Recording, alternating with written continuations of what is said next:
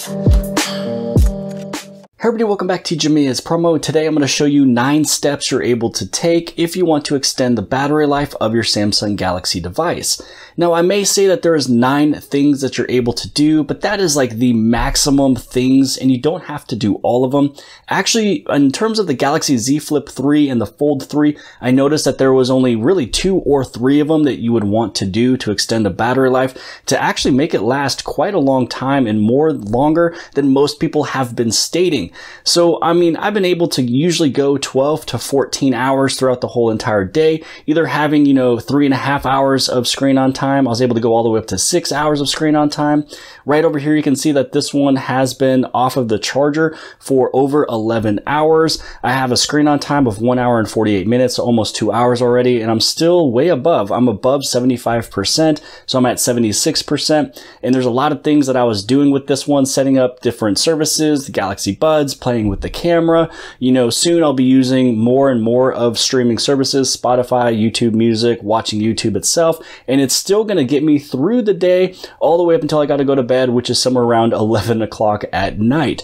So again, I may be going over 9 different things. The last 2, which is number 8 and number 9, is the most drastic you'd be able to do.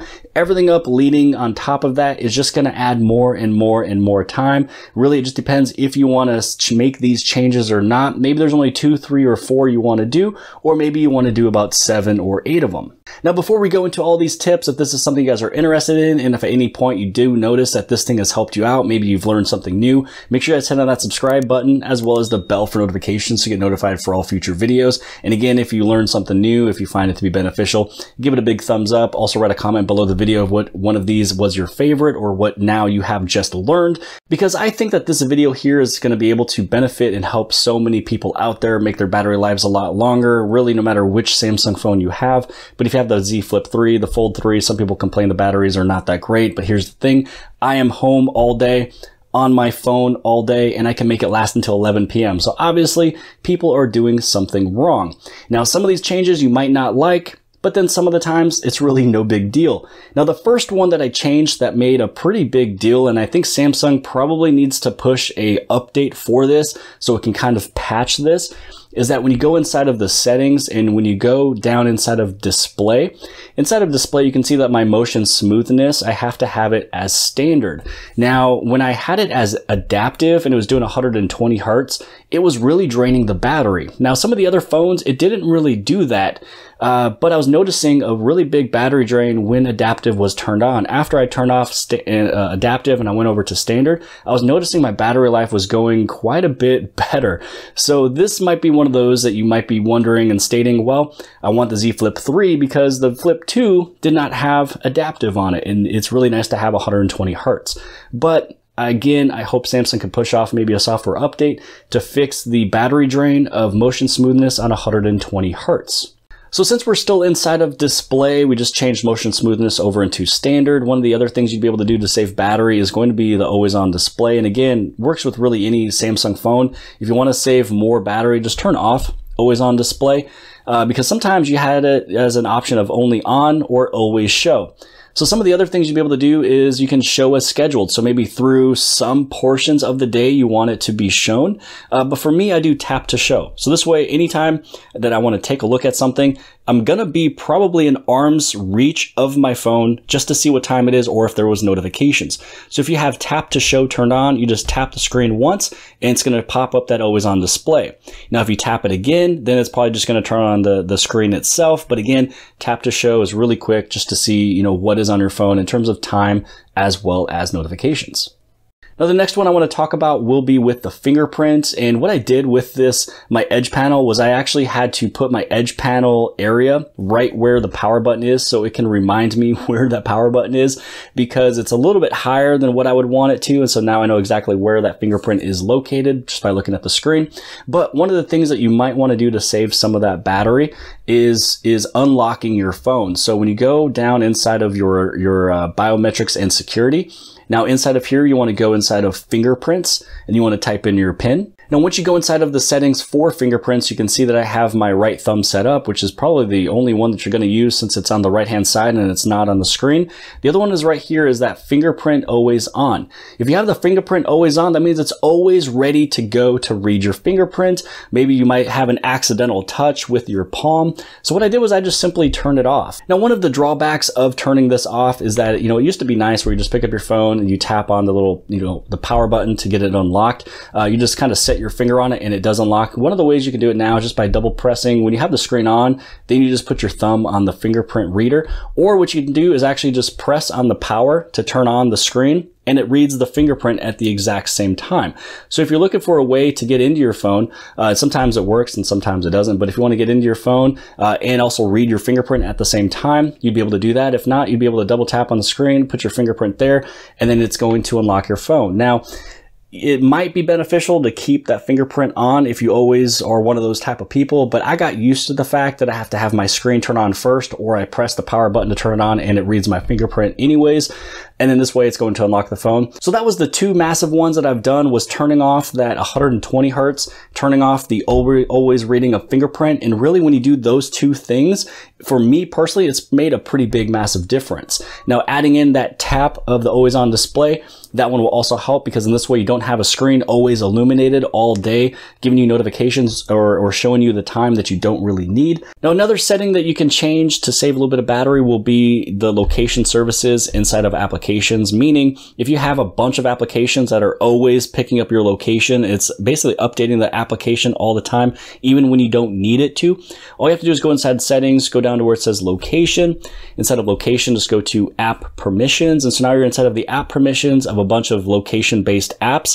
Now down over here, you can see a lot of them that have been denied. Here is ask every time. So maybe if you tap on your camera, you can choose these three options: allow only while using the app, ask every time, or deny. So for example, these ones on the top, allow all the time, I'm just going to keep those ones up over there. Those look like services that would probably need to have location all the time.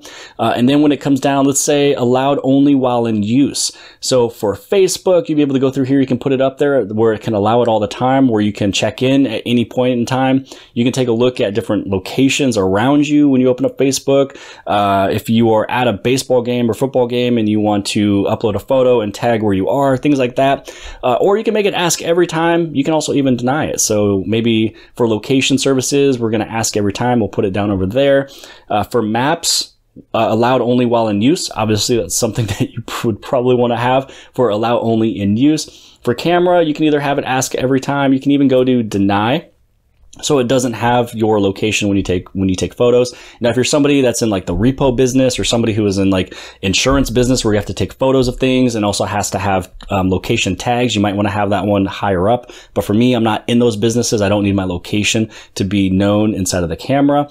So really, you can kind of go through some of these. You can bring most of them to denied if you want to, and that's going to help you save just a little bit of battery. Now, the next thing you want to take a look at is if you're finding your battery to drain, more than it should. One of the things you can do is go inside of your settings. Then you're going to scroll down and you're going to take a look over inside of your accounts. Now, inside of accounts, you want to go inside of manage accounts. And then with this screen here, you'd be able to take a look at some of your, importantly, your Google accounts. So some of these other ones are not going to have big issues when it comes down to syncing. So for example, let's say that we take a look over inside of this Gmail right here that I don't really use that much for anything that's really needed. So inside of here, underneath the sync of account, here's the Gmail that I don't really use much. You can only see that there's a couple things that I have turned on, which is Gmail, Drive, and Contacts. Turned off the people details, Google TV, Calendar, because then these things are never going to sync. So if you have multiple Gmails on your phone and a couple of them you don't ever use on a normal daily basis for whatever reasons, you can turn off some of these things to where it's not going to take up some of your battery. But when you notice that there's like a red circle thing where it's like kind of like an issue, it's failed trying to sync something, it might always trying to be syncing. And as it's always trying to be syncing, that is what is draining your battery. So if you see a red circular thing that looks like this, if you see a red thing, then you're going to want to make sure that you turn it off. because then that just means you probably have a sync error. And it might even say sync error over here. And if you have a sync error, it's going to retry, and it is running in the background all day, which is probably another reason why your Google Play services percentage is so high on your battery information that it's trying to sync. So I would suggest when you go through your Gmails, turn off especially the ones in those Gmails you don't really use, turn off the things that you don't really need. More than likely, you probably need your Gmail and maybe possibly contacts. Now, the next thing you'd be able to turn on is one that is called adaptive battery. So some of these next things is just going to be going strictly over inside of those battery settings. So when you go inside of the settings, you're going to scroll down to where it says battery and device care. Then you want to go inside of battery. Now, inside of battery, you can scroll down and you can take a look at like more battery settings. And this is where you have adaptive battery. So it limits the battery usage for applications that you don't use often. So if there's things that you don't really use often, you might as well save a little bit of battery. So you can turn this one on right here. Now, as you go through here, you can also turn on this one here. I haven't really played with it. I've been doing pretty good by putting it up to 100%. I always charge it at, the time that I'm about to go to bed. And I always unplug before I pass out. I don't charge my phone through the night. It's just one of those things that I've never done for many years, ever since the Galaxy S3. And my battery life has been doing very, very well, even if I've had it for several years. Now that you're still inside of the screen for battery, the other thing that you can turn on is going to be the background usage limits. So now this might be on right away, and all it's going to do is any applications that are unused for quite some time, it'll just put them to sleep. You can see which applications are sleeping, deep sleeping, or you can even put some of them underneath the never sleeping apps, but that's kind of the opposite of what we're doing in today's video. Now, the next thing that will also be really good to use on your phone is going to be if you were to change the adaptive power setting. Now, adaptive power setting is one that I like to use. Instead of me going through battery and turning on power saving mode, I like to go inside of device care. On the very top right hand side, you go to automation. And then this is where you can go to adaptive power saving. So it turns power saving mode on and off automatically based on your usage patterns. So you can save power when it's not needed. Now, this is what I would use, before the last resort. So this is what you would do if you want to save battery when the phone knows that you're not using it hardcore, you're not playing games, you're not doing really anything crazy, you're just looking at Facebook or Twitter, whatever the small cases. Just turn this one on. This automation thing, it's actually pretty nice, and it turns on and off automatically for you, and it extends the battery life of your phone. So we've gone through so many different small changes you can do. You can change your 120 hertz to standard refresh, the always on display, just turn it for the tap. You've changed some of the location app permissions for some applications. You turned on maybe adaptive battery. You change your background usage limits. The fingerprint is not always on. It's only going to work when the screen is on. You also have the Google Sync error if you have any problems there. And then this very last one that we just got done talking about, which is underneath automation for adaptive power saving. Now, if you find that you need to have more battery and it's not going up to your standard, the last case scenario is going into power saving mode. So when you go into power saving mode, you can go through, you can have this thing switched on, simply just turn it on. You can even turn it on through your quick settings on the top. Now, when you have it on, there's a couple of these that you can actually turn off if you want. So if you don't want it to decrease the battery by 10%, you can see how it's going to make a difference. So from here, just by decreasing the screen brightness by 10%, it's going to save you 3 hours in terms of whatever it's stating right here for the power saving mode. Then you also have limit CPU by 70%. This one's also going to save you by 3 hours. So if you turn both of these off, you're all the way down to a day. You're at 2 hour. There's that extra 5 hour there total of these two, combined. Turn off always on display. This will also save you just a little bit. So if you had all of these turned off, you're down all the way to 22 hours. And then if you turn them on, it can get you extended to 1 day, 5 hours. Now, once you turn this on, it's going to do all of these things. Now, if you even want to go even further, here's that maximum power saving mode. It's basically easy mode from way back in the day. It limits basically everything. This is the last resort. More people probably won't use this at all.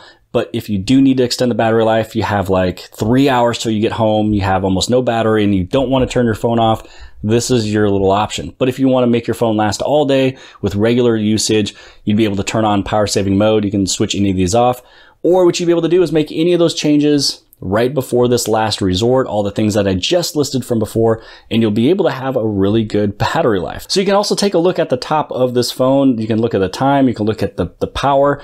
The screen has been on this entire time, going through the settings, things like that. I've actually been recording this. You don't know about this for about 21 minutes. I always edit this thing down, and it barely dropped by any percentage points. So this is a way that you'd be able to save a lot of battery on your phone if you wanted to change some things. Again, the big massive ones was the whole, never always on fingerprint, changing the 120 hertz down to standard, and then a few of those other ones, and then you'd be able to have a really good battery life going on in your phone here that should last you the full entire day. But I hope you guys have appreciated this video. If you guys did, please give it a big thumbs up. Don't forget to hit subscribe. Subscribe right over here on the very bottom left-hand side. And if you like this video, then more than likely you'll also like this video. And I'll see you guys later.